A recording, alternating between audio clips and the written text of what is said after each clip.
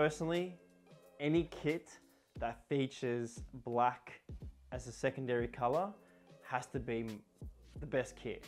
Look, I really like this kit. I'm a sucker for yellow and black kits. I've got many in my collection, but when it comes to a Chelsea shirt, I think this is perfect. Although it may not be the best shirt in London, we have seen some contenders at Arsenal, even at Spurs. And this is definitely on the list for me. I love every little detail in this. Chelsea has featured many yellow shirts over time. I think the last one was 2018.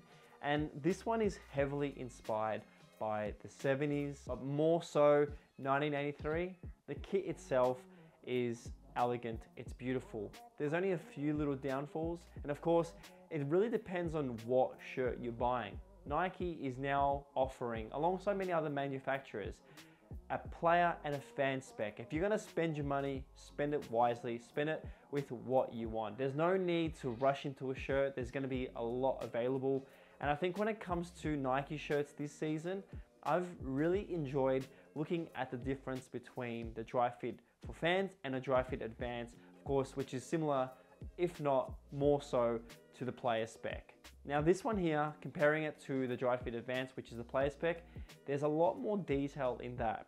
On my shirt, the one I've got today, it is the fan spec, and there's a few little smaller details that I think would have been added to that one. And I'm gonna try and compare it in the screen right now as I talk, but I think the detailing within the yellow, the fabric usage, and of course the technology in dry fit advance does give a shirt like this a lot more detail. We will see that, you know, go out through the next couple of seasons, and I have been reading online that Nike and Adidas and many other manufacturers are slowly trying to, you know, upgrade their sort of kits to fans, and I think the prices will definitely increase. We have seen shirts go from $100 to $170. I think this is just manufacturers trying to offer more in their shirts.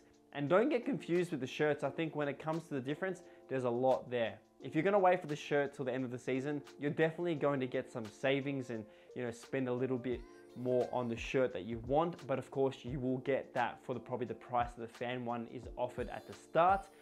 But a shirt like this, no matter which one you choose, I think it's perfect. Black and yellow, you can't go wrong. Chelsea is hot property. If I was to get this shirt and have a name set, I think this would suit Lukaku or Havertz, but it's a great shirt. There's nothing wrong that I could say about the design from the Nike aspect.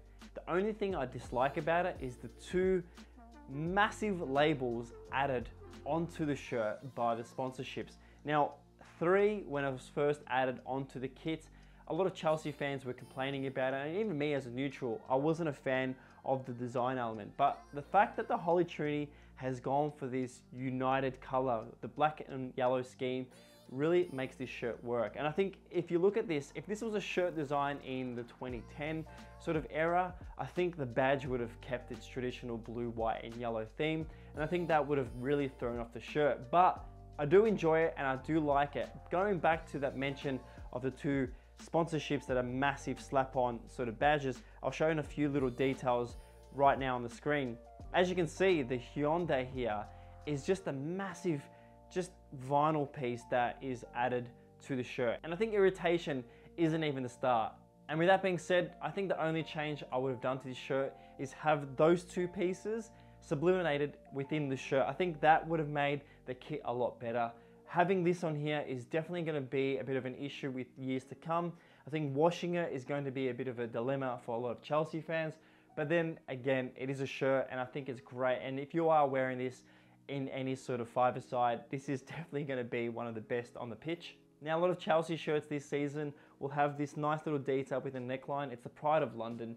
Really love the detailing this. I think the sort of plasticky vinyl to this edition is something that I wish I saw in badges with Nike. Again, in all my episodes, I will say this, I'm really disappointed in their badge designs. I think they've really let it down. I do see other sort of smaller clubs around the world have better designs for the smaller portfolio teams than what the higher grade portfolio teams in the Nike, you know, higher grade teams do have.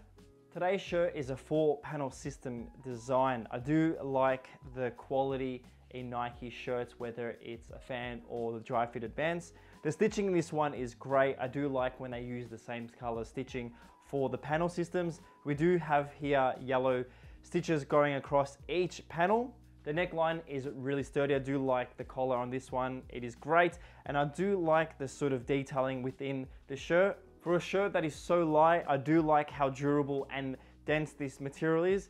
Something that really annoys me in some designs when we see stripes or hoops is when the lines don't add up, but I think this one here is perfect. It's a great example of when design does meet in its final execution.